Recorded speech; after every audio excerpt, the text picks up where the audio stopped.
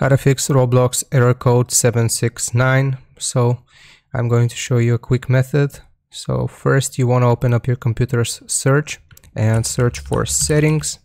This will open up the settings app if we left click on it. Now from here we have to go to network and internet. So it will show something like this. Now we gotta click on change adapter options and it will show us all of our internet connections. So click on the first one right here, or right click rather, and go to properties. Now we have to search for Internet Protocol version 4.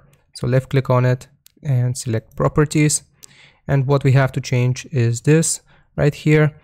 Click on use the following DNS server addresses and type 1.1.1.1. And for the alternate DNS server, you type 1.0.0.1, and then you click on OK. So after this has been changed, hopefully this will fix your Roblox error for you. Don't forget to like and sub if this worked. I'll see you next time.